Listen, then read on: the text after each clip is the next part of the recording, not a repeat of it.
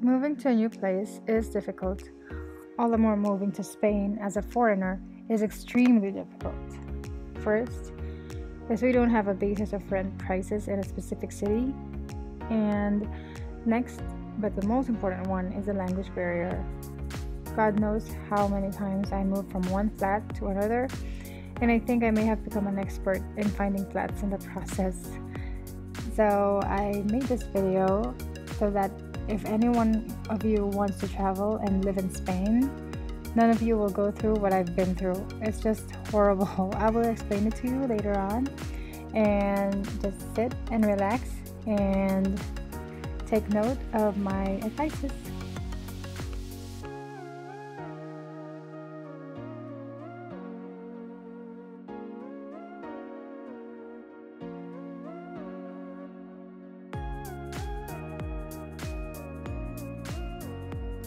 First, I'll tell you my horrible experiences.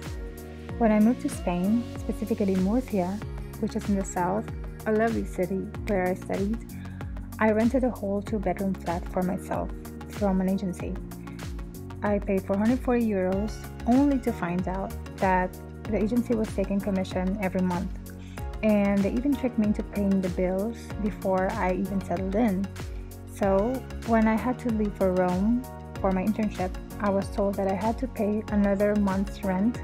I wouldn't get my deposit back, and I had to pay an extra month of bills, an estimated amount, and I had to pay 300 just to clean the apartment. So it's ridiculous. It's a ripoff. So what I did was, since they were threatening me, they were so aggressive, I went to the police to file a report, and after that I got the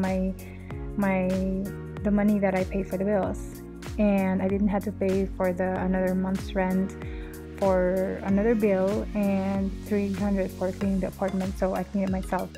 Then after that, I stayed with my friend because my other friend went back to my country, so I took over her flat. And at that time it was more tranquila. But when I moved to Madrid, I was in a hurry to find a flat because I just got a job offer and I was going to start soon. So I started checking from rental platforms such as Mil Anuncios, Fotocasa, Idealista, but I couldn't find one, and most of them are ripoff, or some of them are bogus.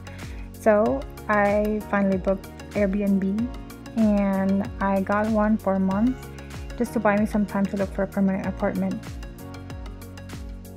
When the 1 month Airbnb rent was over, I had to look for another one, and I found one from Uniplaces. Actually, it was a good platform, but when I finally moved in, there was a discrepancy with the pictures, and as you can see, the picture here is already the room is already small, and when I arrived there, they gave me half of that size. Imagine that, how small it is. So that night I messaged Uniplaces. I told them that, help please, I was tricked into getting this room. It was different from the pictures and I need to leave immediately. Then the next day I went to work and I was crying because I don't have a home. So my colleague told me that I can stay with him, and because he has an extra room and I can stay there for a month while looking for a flat. And I told him no, I will try my best to find a flat as soon as I can.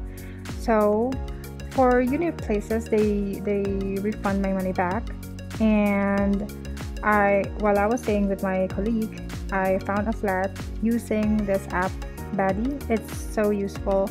I'm in no way of advertising anything here. I'm just advising. So from my experience, I got my first permanent flat here in Spain. Here in Madrid from Badi. So for my advice in getting a flat here, in conclusion, first is join Facebook groups such as Erasmus Madrid or Erasmus wherever you are staying, and because this group is for students, for foreign students who are residing here only for a year, and after their programs are done, they're gonna look for other people to take over their flats. So it's a good way of looking for a flat. And another one is, as I said, Uniplaces. Although yes, I had a bad experience with it. Although when I messaged them, they were quick to respond. They even gave me some links that, they recommended me some flats that I can take, and they were quick to refund my money. And this is a really good platform because it's more secure. You're gonna pay online through the platform, and if there's any discrepancies like what happened to me, they're gonna refund you immediately. Next is Spot at Home. You can book directly from the platform just like Uniplaces, and you can also filter your budget, and you can also check what are the amenities available in that certain flat. And last but not the least, you can download by the app. I think this is the most efficient one because you can directly message the flat owners, and this way you don't have to pay anyone for commission or through agencies. But take note that all messages should be in Spanish. Even if you're not fluent, you will only interact with them for quite some time, so you can ask your Spanish speaking friends or use Google Translate. And if you find a flat that you like in body, ask right away when is the right time to see the flat, as soon as possible, because usually it will be gone in hours. I hope this video helps, and if you want to get more tips and guides, please subscribe to my channel, and you can also check out my website for a complete transcript. Hasta luego!